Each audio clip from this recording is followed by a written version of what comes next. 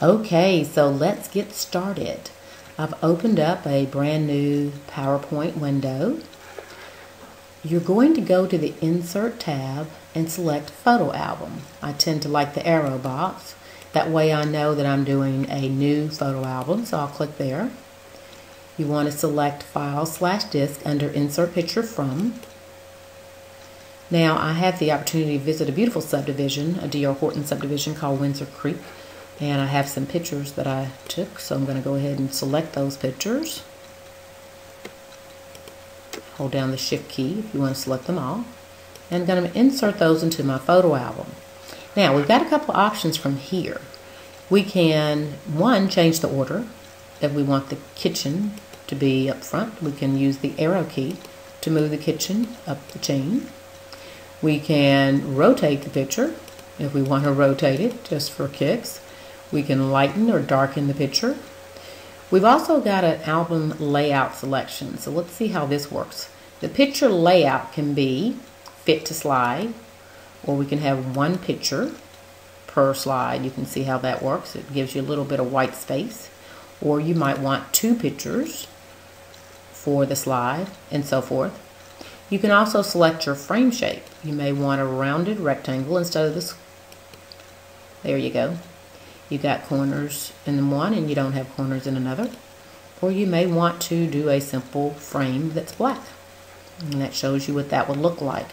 It's totally up to you. Use your imagination. You can do a center shadow rectangle and it looks that way. And you can also select your theme by browsing for themes. So you can decide if you already know which theme. I'd like to, once I load the photos in the album, that's when I like to select a theme. Okay, so we'll hold off doing that.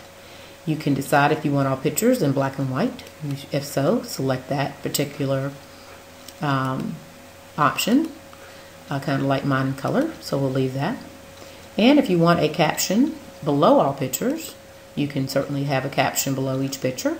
And I like that because I'm thinking if you're going to describe each picture, a caption would be nice. You can do a new text box if you like, and that's going to give you a text box behind each photo if you select one for each photo. If you don't want a text box, you can remove it. And after you make your selections, you want to hit Create. And so now we have a photo album with two pictures per slide. And see how we have the captions that are added to the pictures. That way the person's looking at each picture and knowing exactly what they're seeing. So now let's look at a theme option. That's where it really gets fun. You can actually go to the Design tab and you can just hover over each theme and it kind of gives you a sense for what it would look like. And let's just keep going and see. Oh, that's a nice one. If you want that theme, that will be the one you select there.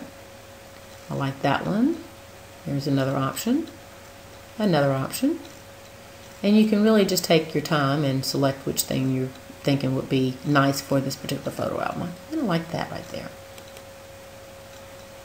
Now, once you get your theme selected, you can always modify the text. So you can say, in this case, the name of the subdivision. And then I'll add my name. And then you can go to each photo if you want to change your captions. You can add text right here and change. Let's just say, lovely kitchen. You can always decide what you want to put down for your captions, but that gives you an idea of what you can do. And then after you do that, you can say File, Save As, and we'll say Photo Album, Windsor Creek. And you now have a photo album saved and ready to go. Okay, I hope you use this tip. Let's just take a little view of our pictures. F5 gets me to the photo album. Click, click, click, click. Very nice. Hope you can use this tip. I'm Juanita with In Motion Real Estate Institute. Thanks for watching.